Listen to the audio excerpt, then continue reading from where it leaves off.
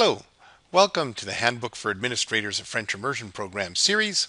My name is Fred Kreiner. Let's get started with Topic 1, Understanding French Immersion. Under this topic, we'll be looking at the basics of French immersion programs, what is offered here in Alberta as far as French language programs, the different settings that you can have in your school, some key characteristics, language learning, how and why French immersion actually works, what the goals of the program are, and finally, we'd like to provide you with some reassurance on how you can be the best French immersion administrator possible, whether you speak a lot of French or not. In Alberta, there are basically 3 programs that are offered for students to develop their French language skills. The first is a Francophone program. This is designed for parents of Francophone students. As a French immersion administrator, it's important that you're aware of any Francophone programs offered in your area, and you are required to make parents aware of the availability of those programs. A Francophone can exercise his or her right under the Section 23 of the Charter of Rights and Freedoms, and has to note on their school's registration form that their child has the right to Francophone education.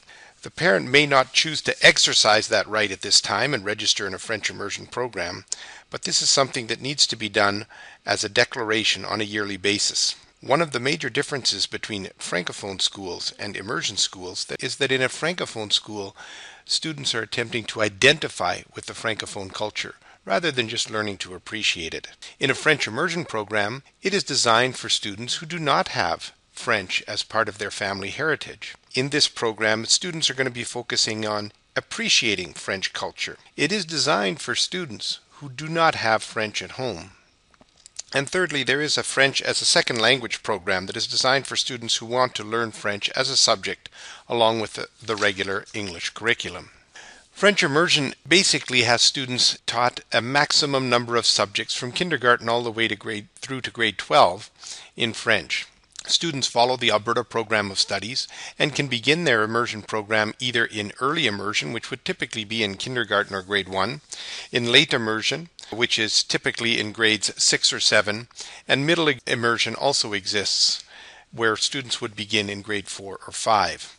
You could also have a single-track school or an immersion center where all students registered in the school would be following a French immersion program, or you could have a dual-track school where an immersion program is housed together with a regular English stream program, or possibly another alternative program, making it a triple-track school. Some of the key characteristics is that the French immersion program really is not designed for families whose heritage is French. In fact, it is designed expecting that the students will not get any French support at home. Students begin the program usually with little or no French background or capabilities, and that is why it is important to have intensive instruction in French to get the kids developing some basic skills so that they can begin their learning not just of the language, but of all of the curriculum.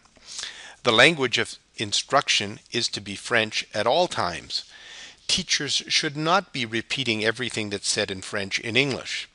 This will create students who become a little bit lazy and wait for the teacher to say it in English, rather than focusing on the sounds and words they hear to develop their understanding. The French immersion program does follow the regular program of studies of Alberta, with the inclusion of a French language arts component. Let's talk a little bit about language learning. Second language learning and first language learning are not necessarily the same, but there are some similarities as well. The children learn by interacting with their environment to satisfy their communication needs. At the beginning, this interaction involves approximations. It also includes taking some risks, negotiating meaning.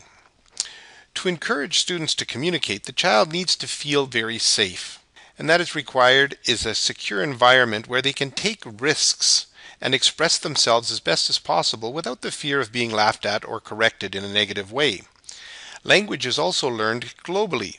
Students will learn about listening, speaking, writing, and reading, and they're all interwoven and not necessarily acquired in a linear fashion. If there are similarities between learning a first and second language, there are also differences.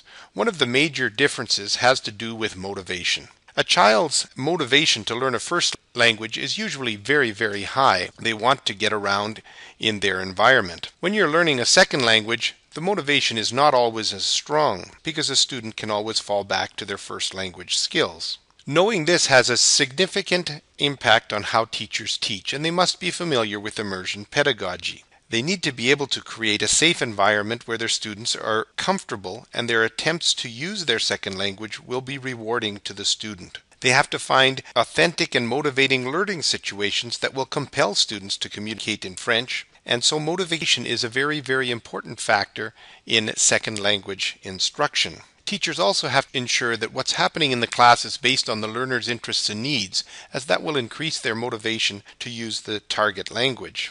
Why French immersion? Well, here's a few of the reasons why parents choose to put their students in French immersion programs, and in late immersion, why students may well choose to be in a French immersion program. This is a summary of a video, Advantage for Life.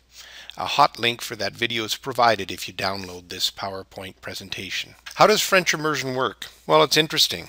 Students learn the language. They learn about the language, but most importantly, the students actually learn the entire program of studies in mathematics, science, using French as the language of instruction. The combination of those three things brings about a student's French immersion experience. Just a note, all teachers teach language while they're teaching other subjects. In French immersion, the challenge is that you not only teach a language, you are teaching a second language to students as they learn their mathematics, social studies, science, and other programs of studies. What exactly are the goals? What do we expect of French immersion students? Well, they're certainly expected to understand all of the complementary and core courses that are provided in the Alberta Program of Studies. There is, however, something that is worth mentioning here. There is a myth that students have gained a functional fluency by the time they have hit grade 6 or grade 9. In order to be functionally fluent in the working world, students should complete a full French immersion program right until the end of grade 12. Another goal of the program is that they gain an understanding of Francophone culture. French immersion students are expected to willingly and easily participate in French conversations. However, they will not achieve native-like fluency that a Francophone student would. Typically, French immersion students will make small mistakes in the use of prepositions or in using masculine and feminine, but those shortcomings doesn't hinder their ability to communicate clearly a message, or to understand a message that is provided to them by someone else. It is a hope that students would be able to pursue post-secondary education in French or accept employment where French is the language of work when they have completed a full high school program of French immersion. When we mention the words a full high school program, offering only French language arts and social studies does not constitute a full French immersion program at the high school level. What about you as an administrator? Do you need to speak French to be effective in your job? It isn't necessary. In fact, having a positive personal attitude about the language is more important than your ability to speak French. You also have to believe that French immersion is one of the best ways to learn a second language. If you believe that and have developed your knowledge through this series of workshops about how French immersion works, why it works, and what you can do to ensure it's successful, you can be a very effective administrator in a French immersion program. One of the important jobs that you have as a French immersion program is to advocate for the program, making sure that it's accessible and sustainable in your school. It's also important that you value the French language learning that is taking place in your school. Very simply, visits to classrooms where you interact in French, even if it's through very simple sentences, will show both teachers and students that you value the fact that they are learning French and teaching French in the school. This is the first in a series of 8 sessions to provide you with background information on the French immersion program. The entire series is directly tied to the Handbook for French Immersion Administrators 2010, published by Alberta Education. Specifically in this section, I have covered Chapter 1, Sections B to E, and Chapter 5, Section 8. The French Immersion Administrator's Handbook is available online, and I invite you to consult that to further your knowledge of the French Immersion program.